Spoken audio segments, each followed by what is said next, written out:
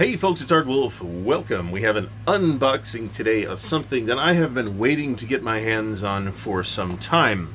It is Montelimar, the Anvil of Fate, by series and game designer Adam Starkweather, and Compass Games. Now this is not new. It's a couple years old at this point.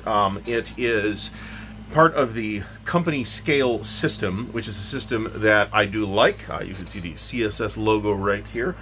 It is a relative with some refinements of the GTS system, and I like some of the changes that Adam has done with this. I actually did get a chance to talk to Adam briefly at the Compass Expo, but not as much as I wanted. So Adam, if you're watching this, please reach out to me, ardwulfslair@gmail.com. We're going to take a look at the contents of Montelimar today. And I will point out that we think at this point that when we finish our current table project, which is Europa War in the Desert, that this will be next. So I am excited to bust this out finally. We picked this up, of course, at Compass Expo because I knew I was going, so I decided I was just going to wait to grab it. And as I said, I have played a decent amount of GTS and have noodled a bit with CSS. And if you are interested in a comparison, a good view in the system, please do check out Nathan's channel at Wise Guy History. It's a very good channel, which you should be subscribed to anyway. And he did a pretty detailed analysis of CSS and GTS. So you have two 10-sided dice. You probably want more 10-sided dice than this, but they start you with two. There is a Compass Games catalog, which is probably a couple years old. Actually, not that old. It's 2020 holiday catalog, so it's a little bit old. Let's take a look at the contents of Montelimar. Now, it's a fairly large game. More in terms, like GTS, the unit density is not super duper high, but the map footprint is pretty large. I think this is 4 or 5 maps. We're going to find out here. All right, so just checking out the credits. Adam Starkweather, game and series designer, developer Ross Mortel. Ross was the designer of the first couple games in the series, the Pacific Islands games. I wonder if there's going to be any more of that. The graphic artist Antonio Pinar, and I really like the map art style here, which is reminiscent of GTS. So here's the rule book. It is 40 pages. Matte finish, full color, pretty nice. This is, so 40 pages, yes, but this is not like an obscenely complicated game system once you actually start playing it. It does take a while to explain, but we do have a lot of examples here and so forth. There is no series rulebook, which I actually feel was a missed opportunity. We have a rules of play and a scenario book. The rules are tailored to Montelimar specifically. I feel like we'd have been better off with a series rulebook. That way the series rulebook could be iterated upon and you could just have a game-specific rulebook with the scenarios and the game-specific rules.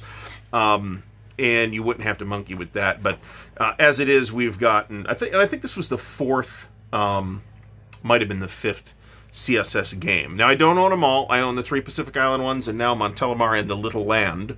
The Third World War stuff does not necessarily interest me. So, let's see here. There is a bibliography, which is always nice to see.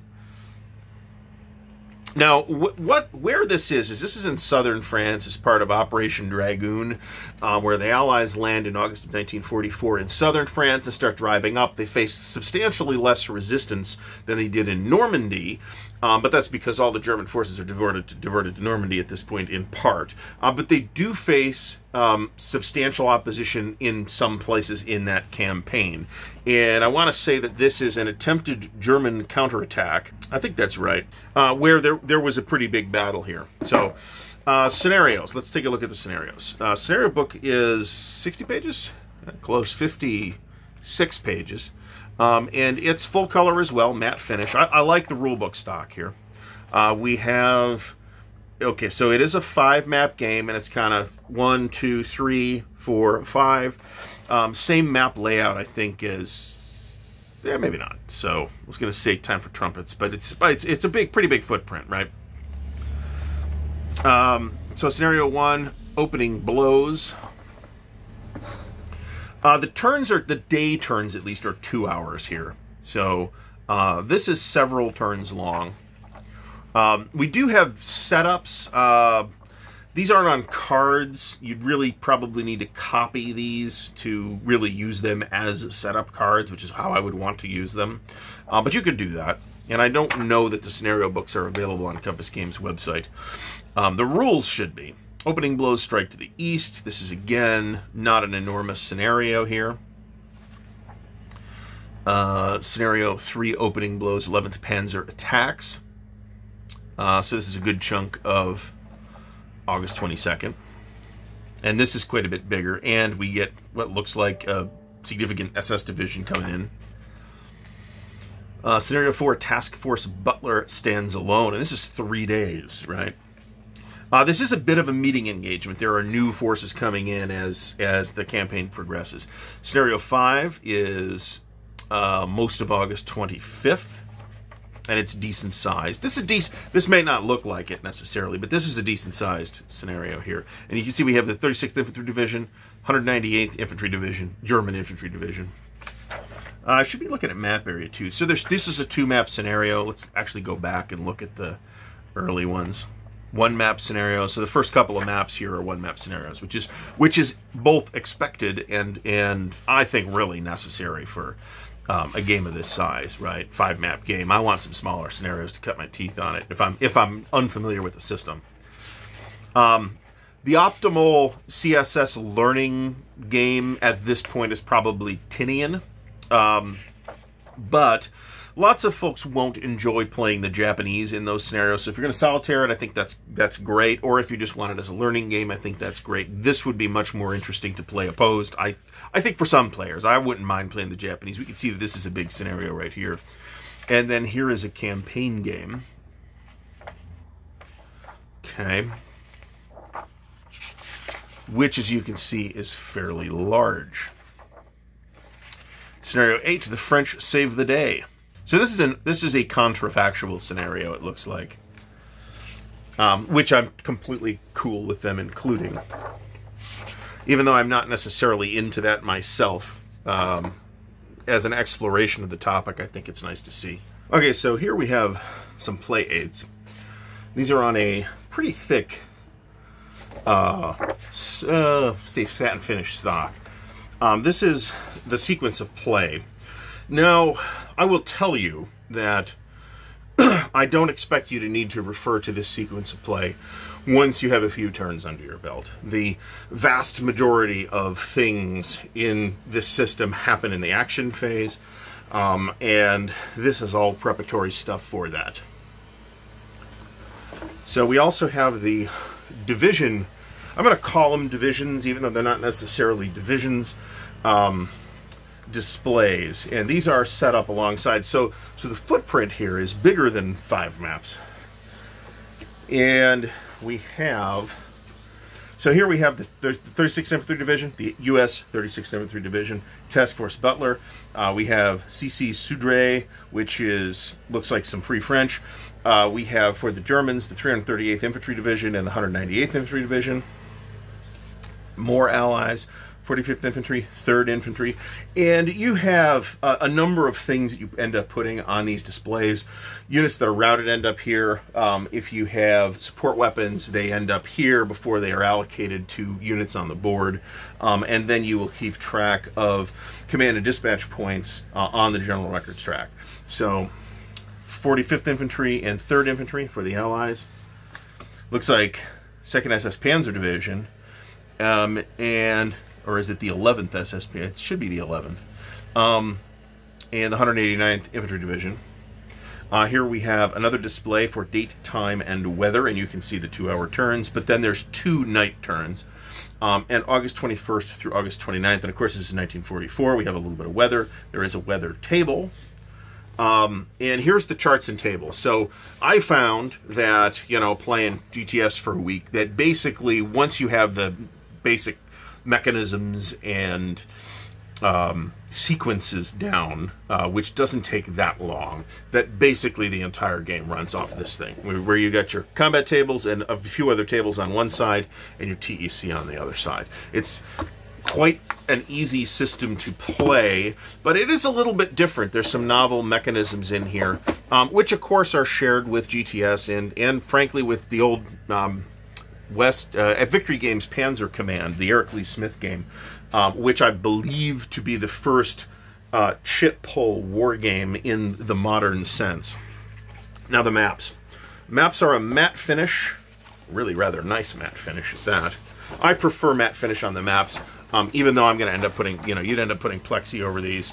I really do think they are attractive maps. Antonio Pinar has done a fine job with these, and I think that's true of the other games in the series that I have seen as well. So I'm quite happy with the maps. There is a center dot. The color of this, so the center dot is used for line of sight determination where that's necessary. You don't really have to do that much, but you do end up doing it some through the course of play. And the color of the center dot actually tells you what the terrain in the hex is. So there is no ambiguity about what terrain this hex is. Wonder what this is. This looks like some kind of farmland or something like that. Something like that. So we've got, let's see, 5 maps? 5 of these maps. And these are all standard-sized wargame maps, too. There's nothing weird going on here. All right, so we have 6 counter sheets. These are on Compass Games, slightly older, slightly thinner, white core stock. As I've said elsewhere numerous times, there are people who feel that these are excessively thin. I don't particularly care about how thin they are. They're not thin enough that it bothers me, let me put it that way. So here we have a sheet of miscellaneous markers, disorganized, and then you flip that on the back and you get a level 2, and of course there's DRMs here, and the way the DRMs are laid out is actually quite neat. And you have different disorganized markers for the Allies and the Germans. You've got a few other markers here: prepared assaults, foxholes, no opportunity fire, on fire. A lot of the little bits and bobs are a bit different from CSS here. All right, so this is actually sheet 1, and looks like this is the so I don't want to use the word formations for the bigger formations, because these smaller groups of units are actually called formations. So this purple, let's see what it is. It's the 15th Infantry Regiment, is this purple band right here. This would be the 30th Infantry Regiment in orange, and in light blue you'd have the 7th Infantry Regiment. And this is, of course, a U.S. unit, and I forget which division this is. And then you have the various chits that you end up drawing from the cup to determine who goes. I have done some stuff with CSS before. It is a chit pull system, if you don't know, and I think I've certainly implied that several times so far here. It's not just, hey, throw chits in a cup and pick a chit and activate those. There is an entire command and dispatch points economy that's going on behind the scenes that adds a lot of detail and decision making to it. So we have some more American units here. Looks like German units, and the counter colors here represent the divisions.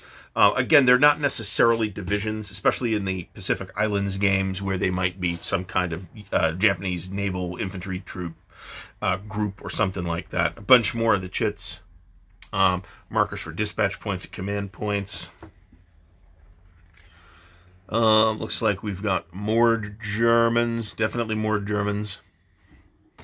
And then more Germans. There's quite a few Germans here.